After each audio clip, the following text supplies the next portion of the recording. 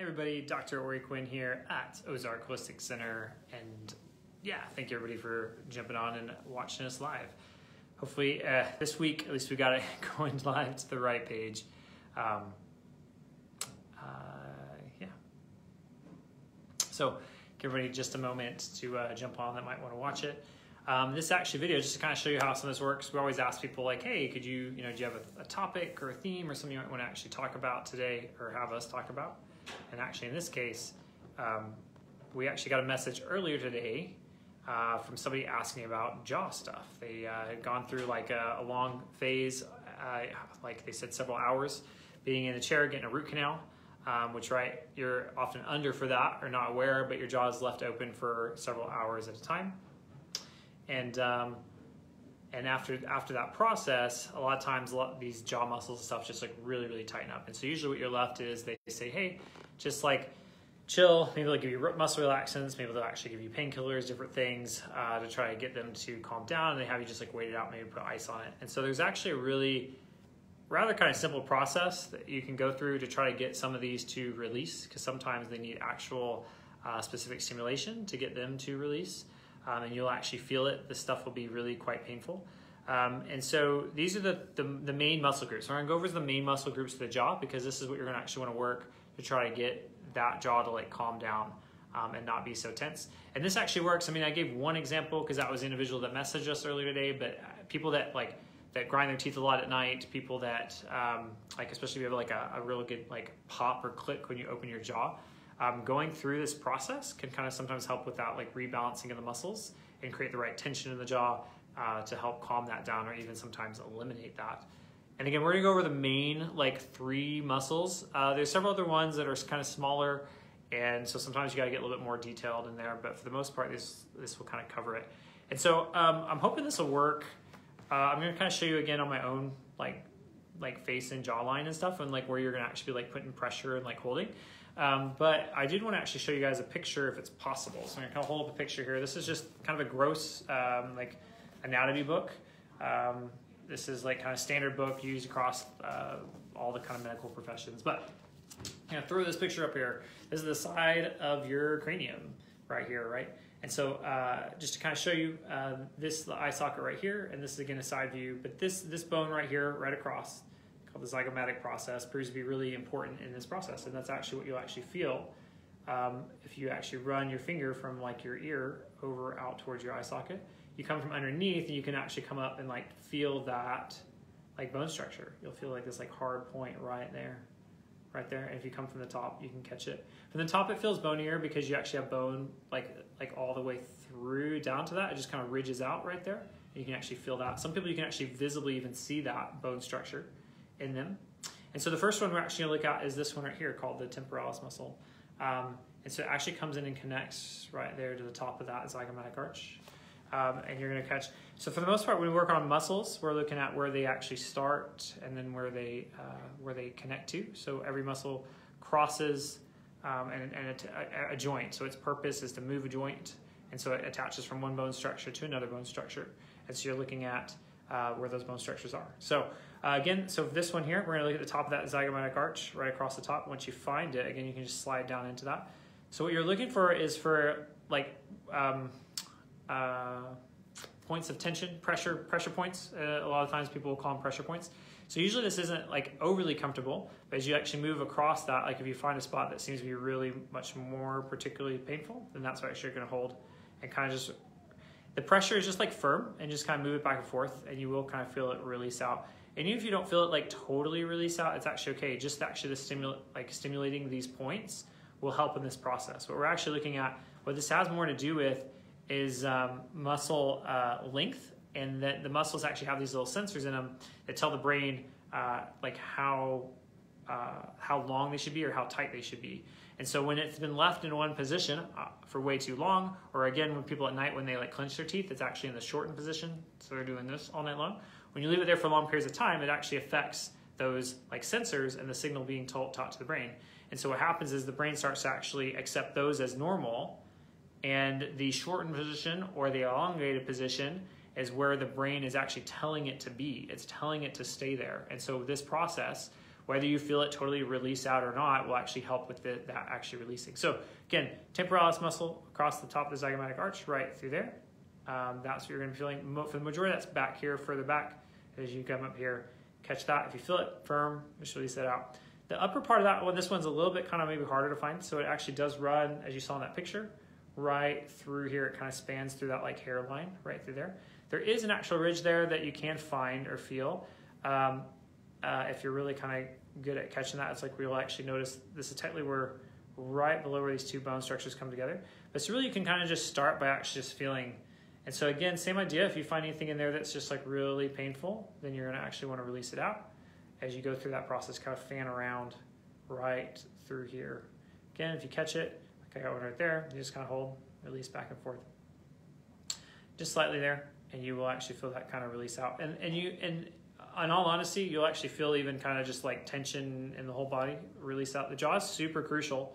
It's very, very crucial to the way for the whole spinal column and so much tension and stuff is actually started and gained like right here. So again, top of it, that's the top of that muscle. It fans out right through there. That's the back, the other side of that muscle. So you're looking for anything right through there to release out. Next one, I'm going to pop that picture back up. We're going to be looking at the is actually a muscle that runs. I'll pop this picture right back up here. So this one actually is the second one, kind of the major muscles there. So again, this one is actually going to connect to the bottom of that zygomatic arch that I was pointing to. And it's mostly back here. If you actually do feel that too far, as you can see, that it will actually drop down and around the bottom of the eye socket. So you're really trying to feel right back in here. This one's usually really common. You'll find something there. And if you do, you're going to catch again and release out. That's the idea of that, to be able to get that to actually release. And your pressure, again, doesn't have to be real hard. When we're working on people and we're kind of know what we're doing and what we're exactly aiming for, we can, sometimes if we need to, push a lot harder. But actually in this case here, and actually it works for even this one too, here, catch that pressure, and maybe back and forth. You can kind of open the jaw, close the jaw a little bit, let it release out. This is actually going to run all the way down to the bottom of the jawline here. So the other part there is actually going to be the very base of the jawline. So as you're going to run pretty much starting from the back of the jaw a little bit forward. If you do find anything in there, you're going to catch it and like, release it out. Like I'm actually even seeing that right there. Oh man, super awesome. These always feel like, yeah, they usually hurt. It's a little painful to like do this. Release out through there. Again, if you feel real close, you can actually feel where that muscle actually ends. It's usually about halfway through the cheek. As you're sliding down, you will actually feel like a slight ridge. If you catch that, then you realize, okay, that's where it kind of ends. So the bulk of that's there. Again, so we're catching where it starts, where it ends, right through there. Release that out. The last one, which is a little bit, this is actually like an inside the jaw one. And sometimes you will see this. I know we in here will, if we really, really need to work this muscle out, we'll actually put like a glove on and actually come inside the muscle or inside the jaw. You can kind of catch it from the outside. And so that's what actually I'm going to show you here, as opposed to trying to show you how to get in, but you can actually catch it from the outside. So the key here is you're actually going to have to go into like the flesh of the cheek a little bit. You have to open that jaw just slightly, and you're going to be pushing straight back. All right, like that. And a lot of this isn't exactly, again, you're not totally getting it. But as you do that, usually that's actually quite painful, and you're going to hold that. That's more of a hold. This one, as you push pressure in, it's actually just like open and slow release of the jaw. And even if you can't move it much, because I know the individual I was talking to today, like he's like, it's really locked up, right? So he's kind of stuck. And you can even move it just a little bit, like a little open, a little closed, with that pressure in. The pressure should be enough that you actually do feel it back in there, and you're going to realize like it's not comfortable for sure as you hold that slight open, slight close. Sometimes with this even, because I can actually feel it right now. There's also, you'll actually get the ear to drain sometimes with doing things like this, or at least feel kind of movement in the ear, and that's totally normal. Actually, your eustachian tube, which is part of the drainage of the ear, actually drops back into the back of the mouth, back here. And so when you're actually putting pressure in here, we're actually working on that too. Technically, it'll help kind of open that up. It sounds really gross, but if you've ever, if you're ever sick and you got sinus stuff and you like cough, and you like kind of into the mouth and you get stuff like actually coming in the mouth, a lot of that is actually the drainage out of that eustachian tube, that ear canal right there. that drops into the back of the mouth.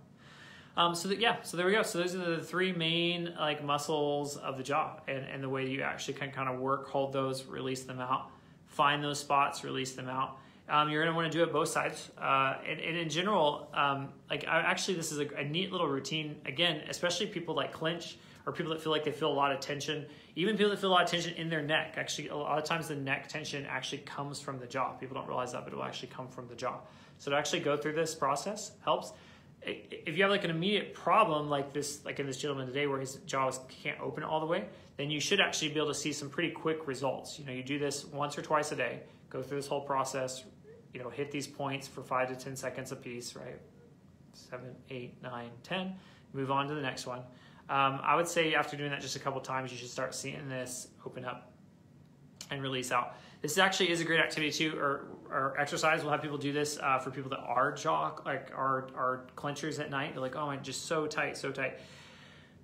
Sometimes you just have to like reset that. Like you got to get it to loosen up. Like you got if you're always super tight, then we have to kind of combat that and encourage a way to keep it looser. And if you do that, then sometimes you can actually see that switch over.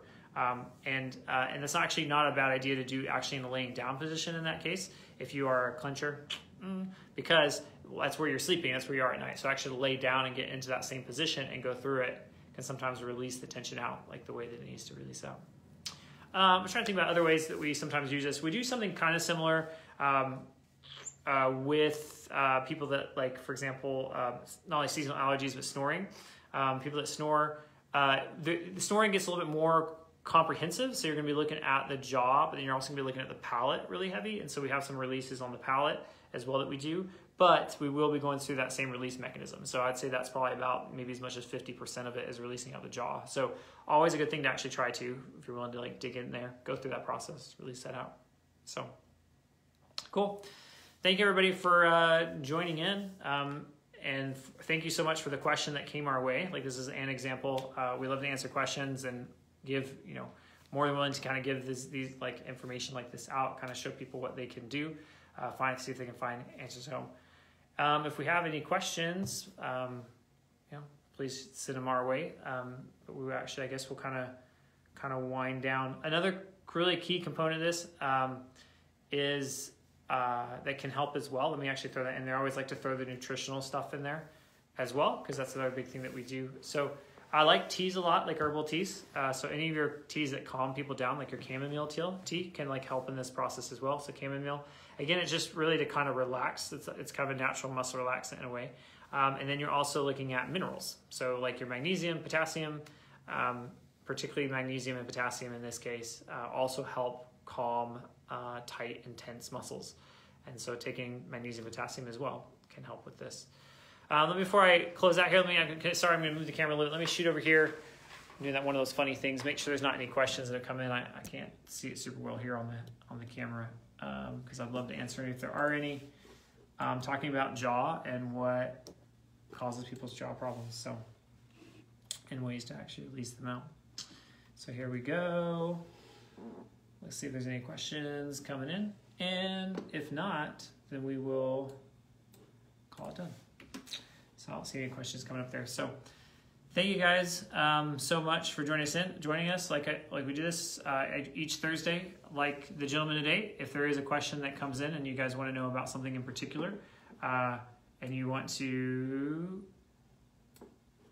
okay, anything in particular, just like we did today with the jaw thing, you know, we have released things for all kinds of stuff, and we'll actually kind of be showing that in different videos that we do. But you know, you got elbow points, wrist points, back points, and that's just on the release points.